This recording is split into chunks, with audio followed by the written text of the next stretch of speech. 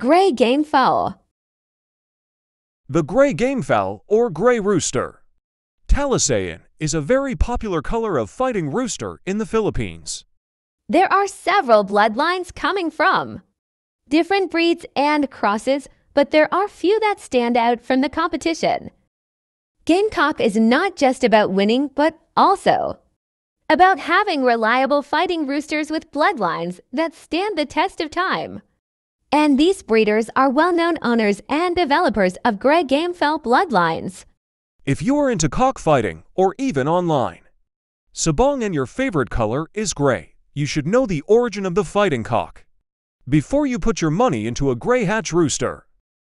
Gray gamefowl fighting style. In most gamefowl fights in the past, the Texas or the red gamefowl, often an imported American bloodline or cross, was the motto in betting circles. Odds were always against the white feathered rooster, or the so-called Talisayin when matched with a Texas.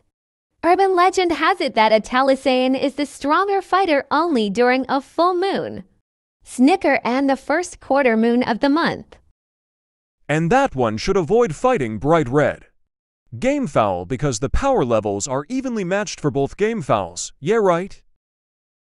Other nonsense included fighting only with green or black-legged, because yellow or white-legged gamefowl is lazier during this time. Some of the biases against the Talisayin have been expressed by pundits like a slur against the bloodline.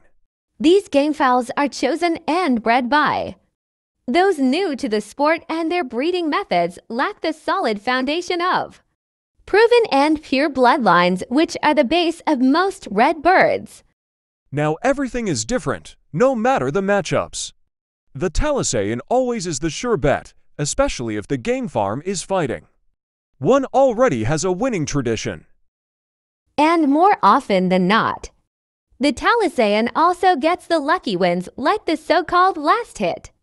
You now get really good fighting gamefowl and more than a sure chance at winning with grays. Grays or the Talisayin have had a resurgent winning streak to become the current dark horse sure bet in most gamefowl circuits. Maybe it is because they now have sweater and hatch infused in them to make them stronger and more relentless.